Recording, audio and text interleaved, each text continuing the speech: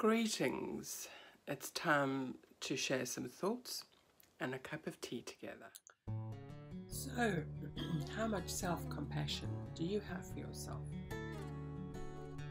I've recently been adding some to my life.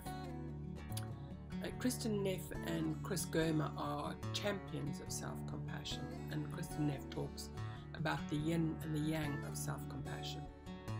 The yin part is the more feminine side of us, a more passive and nurturing side, and the yang side is the doing part that makes changes, providing ourselves with what we need and motivating ourselves. We all have both of these within us, male and female, yin and yang, whichever way you want to look at it. There are three basic components of self-compassion. The first is kindness, to state the obvious, being kind to ourselves. The next is common humanity. We're all in it together, and whatever happens to us happens to others. And lastly, mindfulness.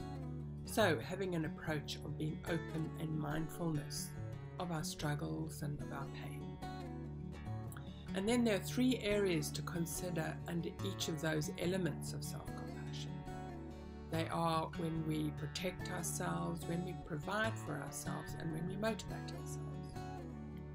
So just a little bit of explanation here. For instance, when self-compassion is aimed at protecting ourselves, it feels like a fierce, empowered mother protecting her children and has very clear boundaries. No, that is not okay. We will go no further. As far as common humanity is concerned, it's about standing together in strength. We're empowered by our connection with others. And then in mindfulness, there's this real sense of clarity around this is not okay. And then when self-compassion is about providing for ourselves, it feels different because we're giving ourselves what we truly, authentically need. And in this case, kindness feels very fulfilling and satisfying. When we give ourselves what we need, we feel fulfilled. When it concerns common humanity, we recognize there is a balance required. In other words, we don't just give to ourselves, or we don't just give in to the needs of others. There needs to be a balance between our needs and others' needs. And then in mindfulness, it gives us a real sense of authenticity. What do I need? Do I even know what I need? And lastly, if we are motivating ourselves, kindness arrives as encouragement. It isn't kindness when someone needs to be motivated and they're stuck to just say to them, oh well, don't worry, it's fine. Or if it's ourselves we're talking to when we're not feeling happy and if we say to ourselves, oh it's fine, it's okay, don't worry, it'll be all right.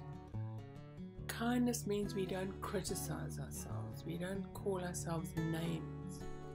But what we can say is, of course you can do it, go for it. Kindness is a very encouraging quality. And the common humanity of motivation kind of sees how things are related to each other.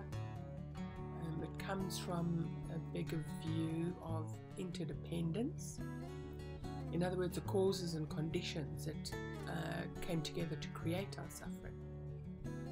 So, when we motivate ourselves, common humanity actually manifests as wisdom. We can see where we're stuck, why we're stuck, what mistakes we made, and we kind of understand the bigger picture of what's happening. And in mindfulness, under the motivational umbrella, it's insight. It gives us the vision to see what we need to change in order to help ourselves.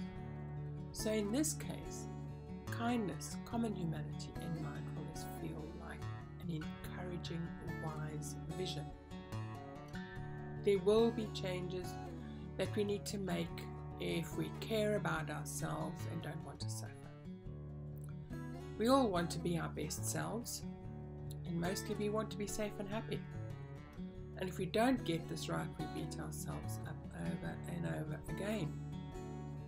So what voice is more effective? The one telling you how bad you are, or a voice that's encouraging and supportive. We're definitely going to listen to the encouraging and supportive voice. We're also going to be able to take in what that voice is saying more readily than a voice who's just shutting us down. And this leads nicely into another element of self-compassion, which is constructive criticism. This is an element of wisdom where you can ask questions like, what mistakes did I make? How can I do it better next time? This is a really caring, understanding, compassionate approach. Self-criticism normally just gives us unhelpful information like, you're bad, you did it wrong, do it better next time. It doesn't say, what do you do differently or how to do it differently. It doesn't see the bigger picture at all.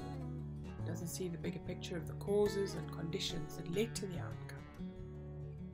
So the wisdom of kindness provides us with an insight of, oh, I see, I did this. Maybe I can try this differently next time.